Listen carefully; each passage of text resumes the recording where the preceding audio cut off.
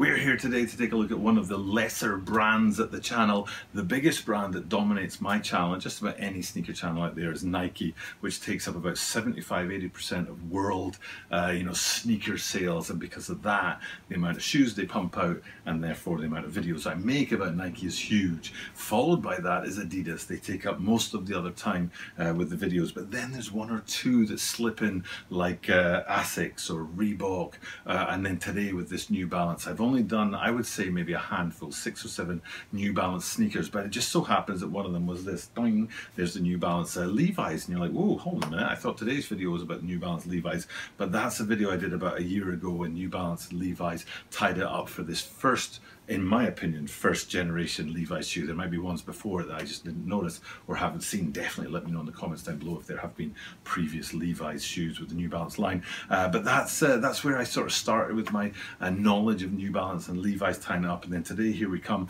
with this season's variant, and they have 3 different colorways. So without further ado, let's get into it and have a look at all 3 of the upcoming releases of the New Balance 327 Levi's.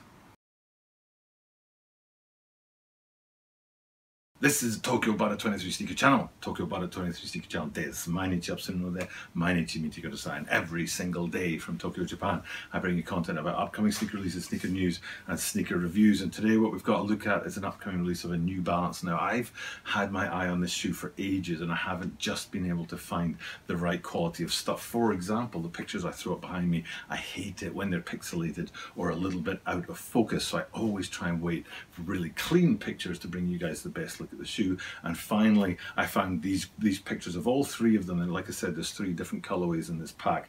The New Balance 327 denim pack, they're calling it, because it's a tie-up with the Levi's brand, and of course Levi's is best known for jeans, and I don't, I'm not a big knowledgeable person about New Balance shoes. I can tell you about the design, I can tell you about the hits of branding on there, where to look on this shoe for the specific details that will make you maybe want to go out and buy a pair or not.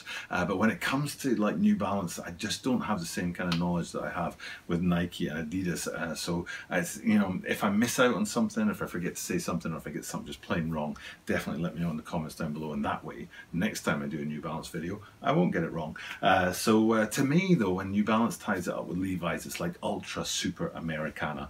Levi's is a massive American brand, denim jeans and all that, and I think I'm right in saying that New Balance is also a very big American brand that sometimes gets a bit of bad press for the wrong reasons. I think what we would maybe call fake news has been applied to New Balance, and they've been tarnished in a way that maybe isn't fair, because they've been claimed to be one thing when they aren't. So but I try and treat everybody equally and try and treat every shoe equally at my channel. So hopefully what I'll be able to do to you today is just bring you that information, and we'll leave the politics out of it, unless you want to mash it up in the comments down below. So definitely let me know if you've got an opinion about all of that.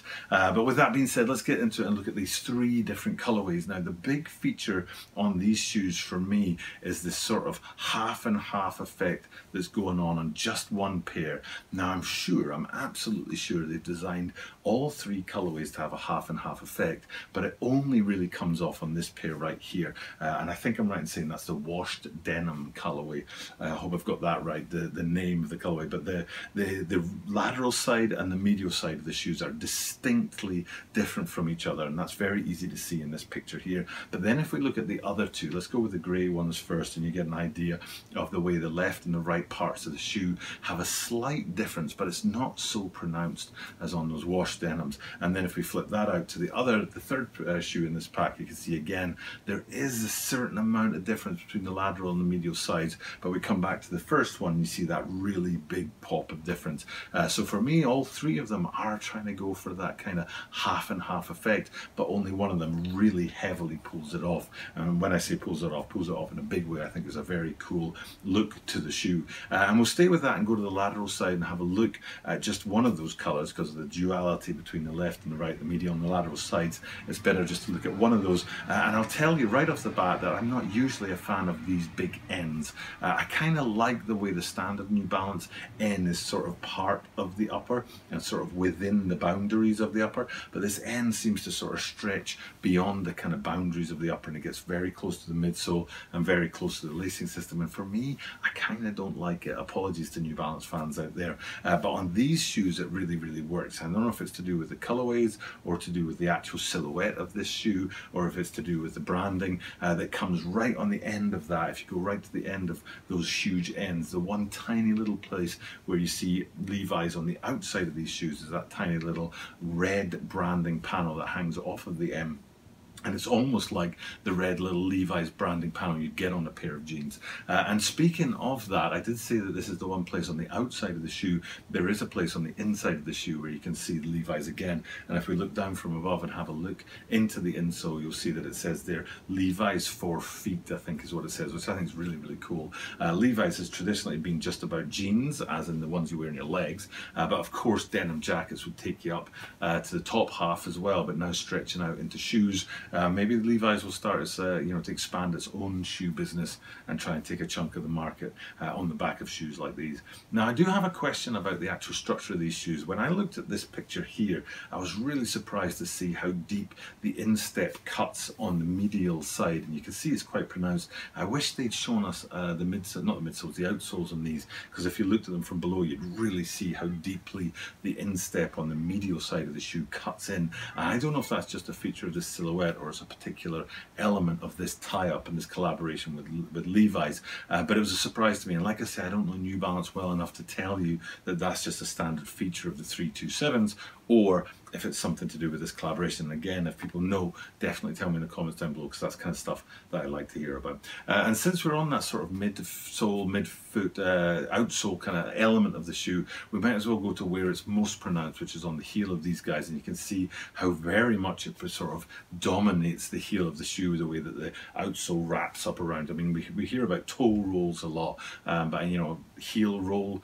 not so much maybe. But in the case of these guys, it really does come up and dominate the top part of the shoe and the heel there. And looking at this one, hopefully what I've done is I've shown you one of the gum sole ones, because if we flip that out, you'll see that the grey pair actually has a black outsole on it, and then the third pair back to the gum sole again. So two gum soles and one black on the outsole of these shoes. So so let's just pull it back out and have a look at the the whole shoe. In fact, you know what I'll do is I'll put up my thumbnail. One of my favorite things to do at the channel is to play with sets of shoes that come down the line like this, where you've got exactly the same silhouette but in 3 different colorways, and then you can chunk it up into 3 different sections. So hopefully what you're seeing here is the shoe sort of cropped together and smashed together into one big hybrid shoe. So so thinking about that, the total of the shoe, very stripped back, very subtle, kind of, I don't know, simple Levi tie-up with the New Balance line. If you think back to the ones I talked about before, I think they were 1300s, and that was a much more substantial shoe with a lot more quality in it. It's a lot more sort of premium materials. But then you come back to today's shoe, and it's very much stripped back and much simpler. But there's 3 different colorways going on, whereas the ones we talked about last year was just that one colorway. So so you're getting 3 times as much, but the quality's not quite as there, if you're asking me.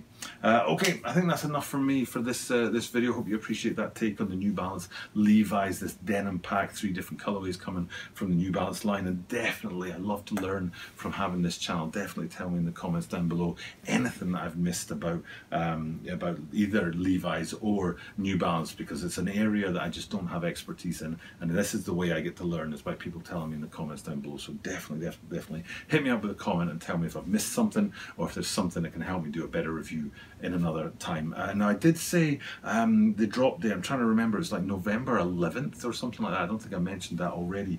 So hopefully this video will drop about a week before that drop day, give you guys a look at the shoe before the drop comes. So okay, time to sign off and do what I do at the end of every single video. So I'll just remind you, I do this every single day, even on the weekends, and that means that you are guaranteed to see me tomorrow.